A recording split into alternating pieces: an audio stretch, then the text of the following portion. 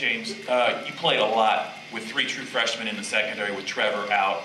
Just your thoughts on the freshman play, and also seemed like you were very aggressive blitzing defensive backs in this game.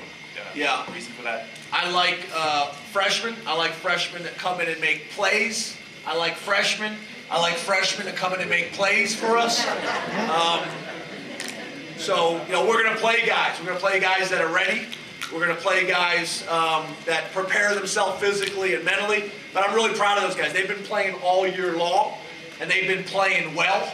They really have. But what's been nice is, like I mentioned before, a lot of those guys that are playing, they've been playing behind seniors or juniors and been able to work their way in and build confidence. And I thought our staff has done a great job of that, of keeping the older guys and the starters fresh while getting those young guys some reps, and then also building their confidence. So now when they are playing a lot, they've got the experience to do it. So really, really pleased with those guys.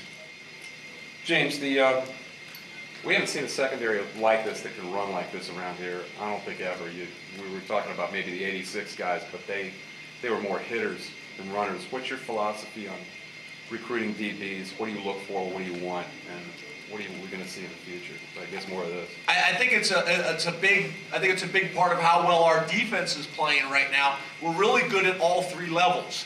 We got depth on the defensive line, and we got playmakers on the defensive line.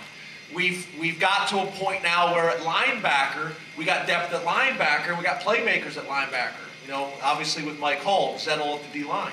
And then you look in the secondary, you know, we came into this with a little bit of question mark at the 1 corner spot, but felt like we had experience there and played some young guys. So what you see on defense is we have depth, and we have playmakers, and we have experience at all 3 levels.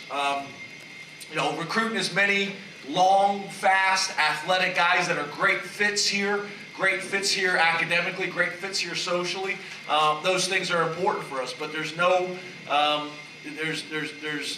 exception for speed. There's no exception for speed and ball skills. You know, we want to recruit guys that could play wide receiver or could play defensive back. Guys that are tough, guys that are fast, guys that are athletic, guys that are intelligent.